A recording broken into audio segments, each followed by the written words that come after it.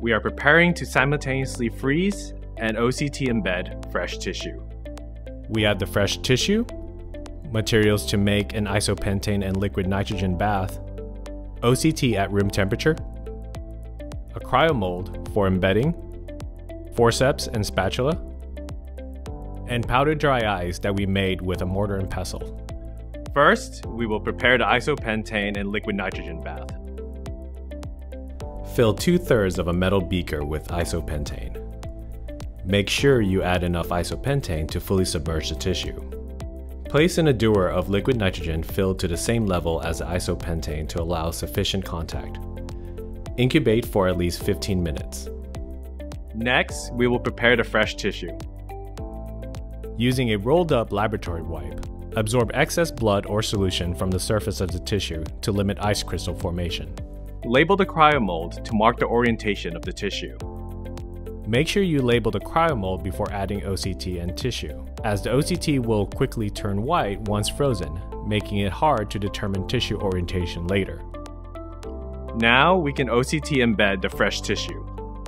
In a petri dish, carefully coat the fresh tissue sample with room temperature OCT, ensuring there are no bubbles on the surface of the tissue. Using a spatula, place the OCT-coated tissue into an appropriately sized cryo mold.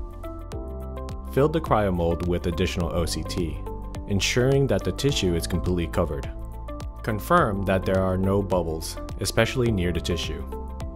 Using forceps, lower the cryo mold containing embedded tissue into the isopentane without fully submerging.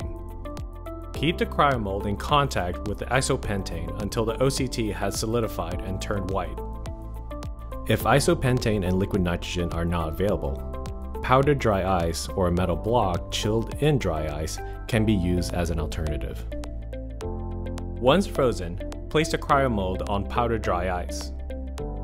Remove the tissue block from the cryo mold and trim it using a razor blade.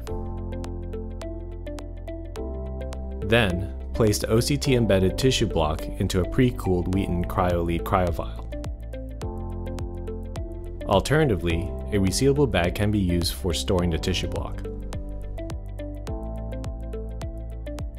Failure to use a sealed container for storage may dehydrate and damage the tissue.